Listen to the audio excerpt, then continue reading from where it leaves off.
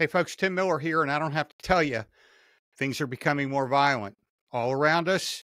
Look at what's happening in cities. And the focus is I want you not to be the person that is afraid or fearful or the victim. I want you to be the person that's prepared. Let's take a look at this media, we have to warn you, it is disturbing. Police say the suspect had a brief conversation with a 45-year-old in Melrose on 152nd Street.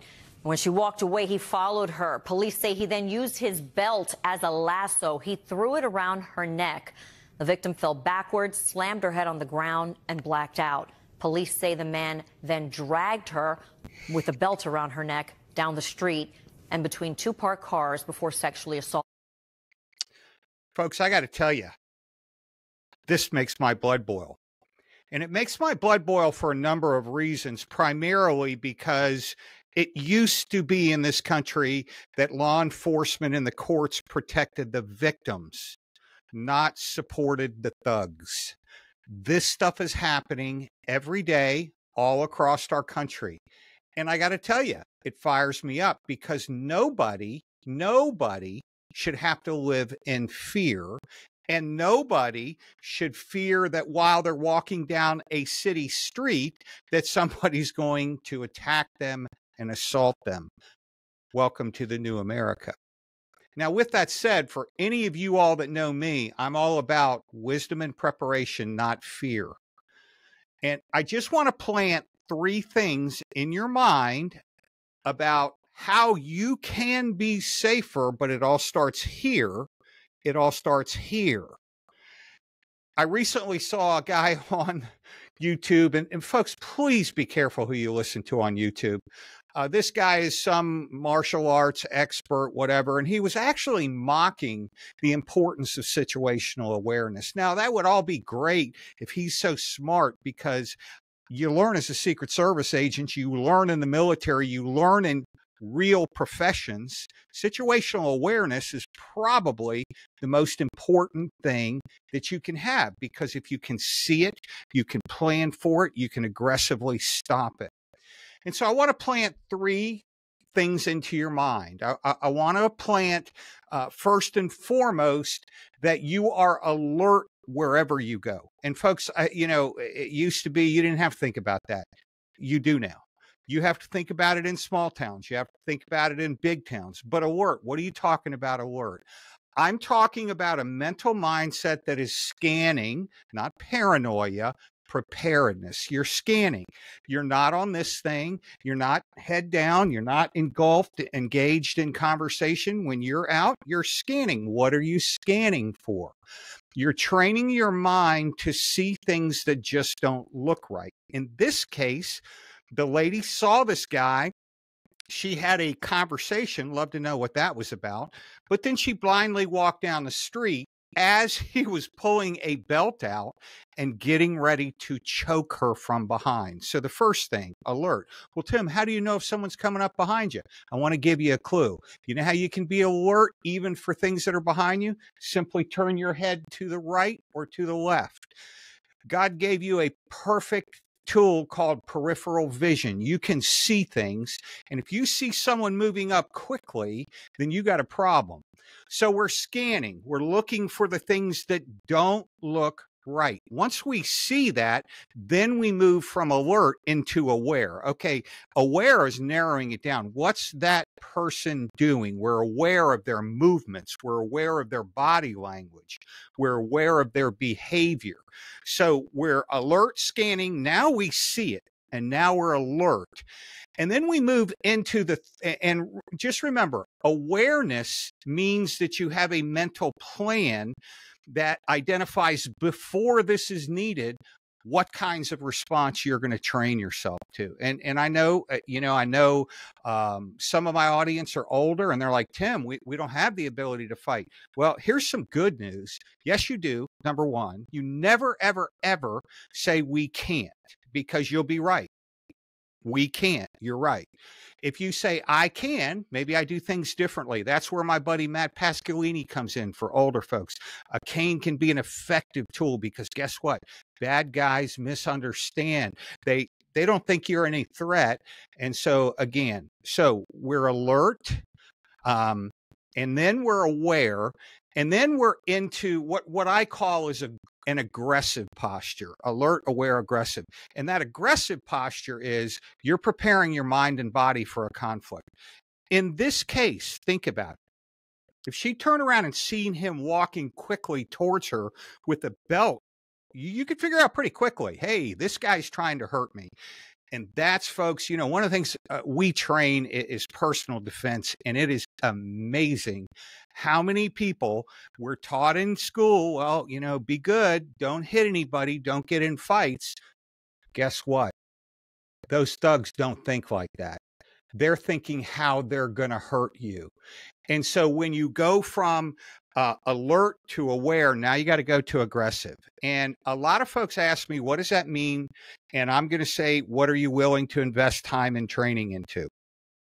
We train a lot of organizations, churches, nonprofits, a lot of folks. The common question is, well, I don't want to carry a gun, so what should I have? Well, that's up to you. I will tell you this, you better have something today. Because at the end of the day, when that guy comes, you better have a plan. You have quarter seconds to decide what you're going to do. So alert, aware, and now we're aggressive. Now it's our ball game. We will not be the victim. We will be the victor.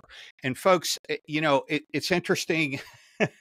When I was in the Marine Corps, being defeated wasn't an option. That wasn't even in your mindset. It was, we're going to win. That's our mindset. And when I was in the Secret Service, it was, we're going to win. I don't care if I'm shot. I don't care what it is.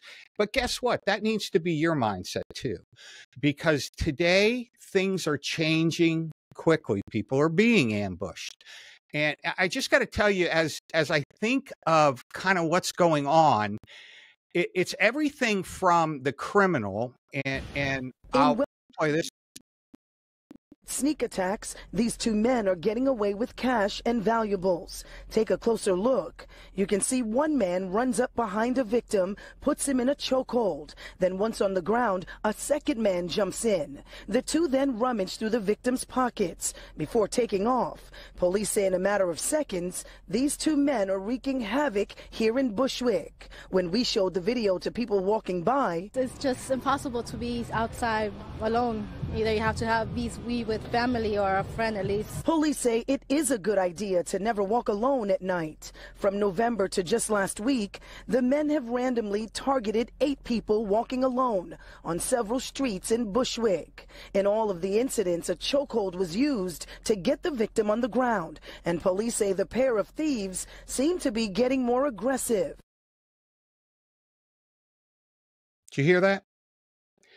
Police say the pair of thieves appear to be getting more aggressive. What's more aggressive? They're already trying to choke you and steal everything you have. In one case, they assaulted that lady. I'm not sure if it's the same people, probably not. But the point is, criminals in our country are no longer afraid of being arrested, incarcerated, and punished. They don't care. Which means, folks, that we have to care. Now, I do want to stress what the police say, because I totally agree with them. Especially if you're a female, but even a male, we saw the second one, even a male, you should not be walking alone anymore on the streets of our country. I never thought I would say that. Welcome to the new world we live in. And by the way, your vote matters. Because if we tolerate this as a nation, if lawlessness is okay, then this is just going to get worse. By the way, I know for a fact that many of the people crossing into our nation from previously, countries that they would have been not admitted are coming out of jails in Venezuela. And I could go down the list. I'm not going to, but here's the reality. These folks are here to target you. They're not here to earn a living. They're here to exploit our way of life, our prosperity, and our judicial system. Because guess what? In their country, they'd be put to death. Here, no problem. We'll get you out the same day. You can even attack a police officer, which in their country, I've been there, you would not survive. If you attacked a police officer, they would make sure that you didn't attack another police officer again. So here we are, back to the whole situation now with 2 men jumping a man, and they're going for the chokeholds. Now, folks, I got to tell you, if someone's restricting your airflow, you have a very short time to reestablish that airflow and then to get back in the game. Because here's the bad news. When you restrict that airflow to your brain, your cognitive ability to think, respond, your body's ability to have oxygen going to the muscles begins to deteriorate. And Houston, you've got a problem. So it's very important that you think about, number one, hey, if I'm going to go walking, maybe I have 2 or 3 people. And folks, let me just say it. I'm just going to say it. You need to have a security plan where you go. I remember 10 years ago, 15 years ago, I've always been in the security business, so it's been normal for me. But people would, remark, oh, that's paranoia, that's fear. And, probably for someone in security that's trained their mind to do it, you are always expecting stuff. So, but now your 3 A's, alert, aware, and aggressive, those 3 A's may save your family's life. So I agree you shouldn't be walking on city streets or anywhere by yourself.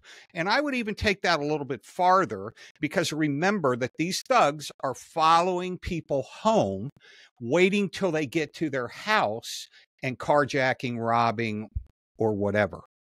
So that means that even when you're walking, you're certainly alert, but even when you're driving, what are you talking about there, Tim? We're paying attention to the rearview mirror. If you notice a car following you more than 1 or 2 turns, you should make 2 or 3 more turns, right turns. Because if they're following you and they begin to make turn after turn after turn, now you've moved from alert to aware. You're watching them, aware of their actions, and now you're getting aggressive. You're calling 911, you're driving to a police station, or, if you're a person that's trained and prepared, you may have to use that. You get caught in traffic and, folks jump out of a car and try to carjack you. Now you got a problem. So again, these ambushes are becoming a huge problem. We did some training last week with an organization, and we were talking about the knockout game.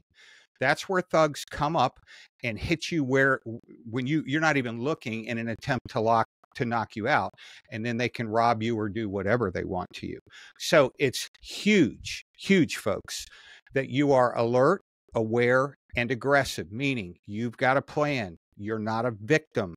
You're thinking, as that person's coming to you, oh my goodness, I got to get it. No, you're thinking, okay, I got a plan, and I don't care how old you are, or, hopefully we're all working to stay fit, stay in shape, maintain that brain health, train. Please, folks, please, everyone that's here should be training. We recently did a training, and we had some folks in their 60s and 70s. It was firearms, medical, and situational awareness training. We have a virtual system that we use to train police officers, and I'll tell you, putting people in a real life situation where they have to navigate that thought process, it's just huge. So alert, aware, and aggressive. Now, let me ask you, do you have those things? Because there are sick people out here too. They don't want to just rob you or assault you. They just want to hurt you because they can.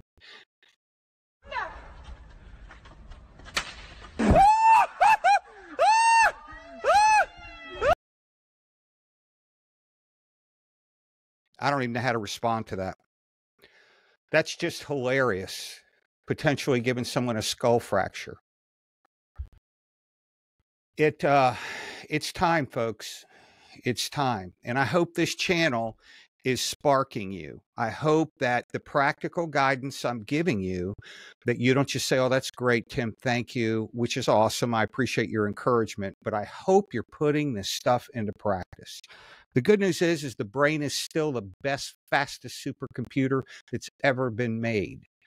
If you train it, it can do amazing things. But like anything else, we don't train our body, we get lazy, we put on weight, and we're complacent. We don't train our brain, we don't see the things that we need to see. We're not prepared, we're not aggressive. So now is the time. Now, let me ask you, as we close, because this is huge, I'm not getting out. The channel is definitely not making it out. And so I need your help. If you would everybody that watches this video, if you'd like, share, subscribe, and then, folks, share it with the young people in your life.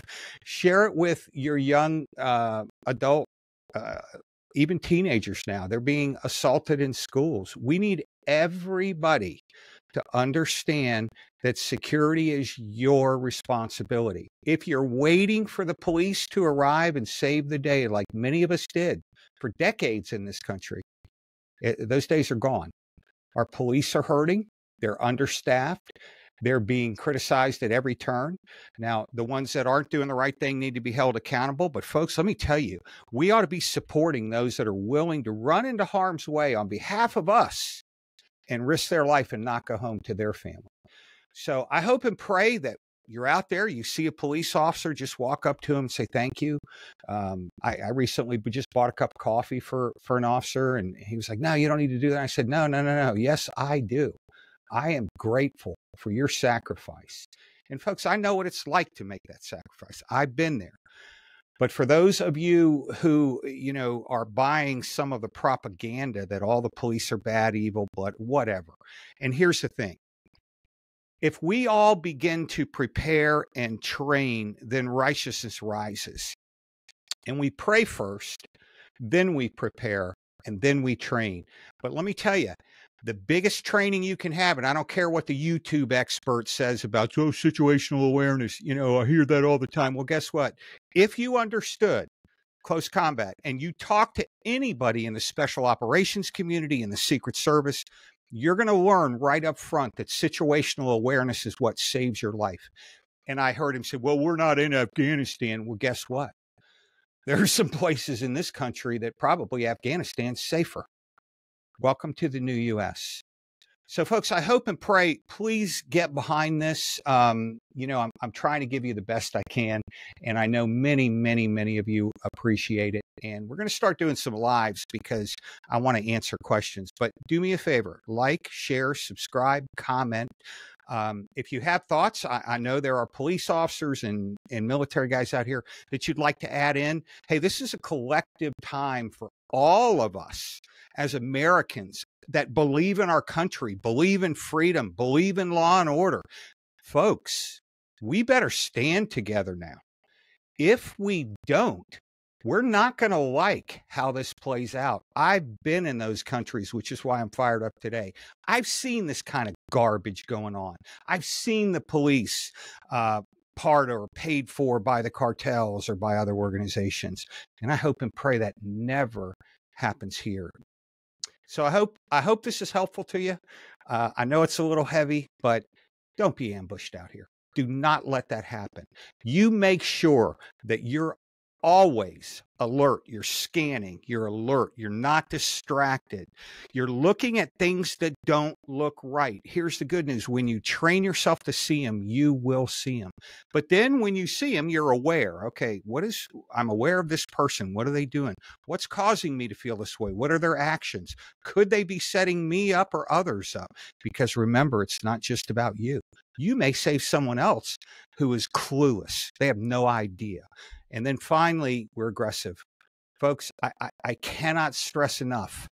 It is time for you to be aggressive in defending yourself, your family. Now, I'm not saying be illegal. I'm saying aggressive within the law.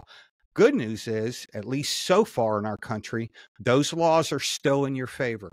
Every state, all 50, give you the right to protect yourself under the law with reasonable force when you're confronted by facts that tell you that you're under direct threat of death or serious bodily harm. That's deadly force. But you can also protect yourself against physical force as long as the force that you're using in return is reasonable. Now, remember, they don't care. The bad guys don't care. They don't play by any rules. They're just going to do whatever. So you may have to very quickly escalate to a level that you don't ever hope and pray that you'll have to. So I hope this is helpful, folks. I hope this is to the point. I'd love your feedback, and I'll be doing more in the meantime. God bless you. Please stay safe out there, and let me know how I can help you. Take care. See you next time.